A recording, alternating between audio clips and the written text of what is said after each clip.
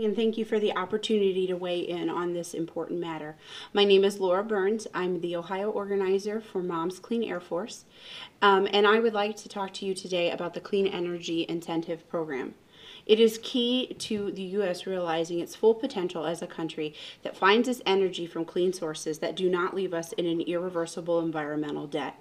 There are many reasons for action on climate change through our energy sources, but the moral responsibility should be a primary consideration. It is our responsibility to protect our children from harmful impacts to their health.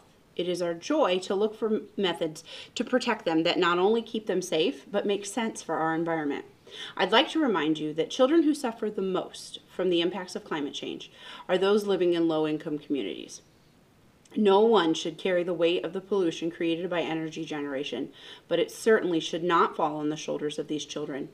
Investment in efficiency improvements and weatherization in affordable housing or even solar in low-income neighborhoods are few and far between. Incentivizing new projects through the Clean Energy Incentive Program will also help expand existing programs in ways that would not otherwise be possible. The CEIP has the potential to create environmental benefits in communities that need it, directly protecting the health of the children who live in these communities. You may not live next door to them or know them personally, but these children are our children, friends of our children, our co-workers, and our families through the beauty of community. I ask that you keep this in mind as you work to solidify the details of the CEIP. Please ensure that those who are in lower income communities are also able to benefit. Reduction in carbon emissions benefit the planet, my children and family, and the families who live where the pollution generators operate. Emissions reductions lead to health benefits in every community, but overwhelmingly in the communities who share their neighborhoods with the worst polluters. My community in Ohio has a significant percentage occupied by low-income families who would personally benefit from cleaner air.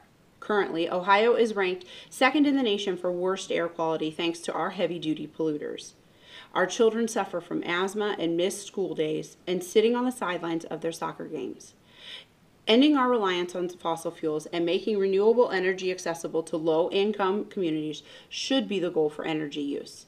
I ask that the EPA ensure that the Clean Energy Incentive Program be made as accessible as possible to all communities around our nation so that each family can take a breath of clean air that means the difference to their health and their futures.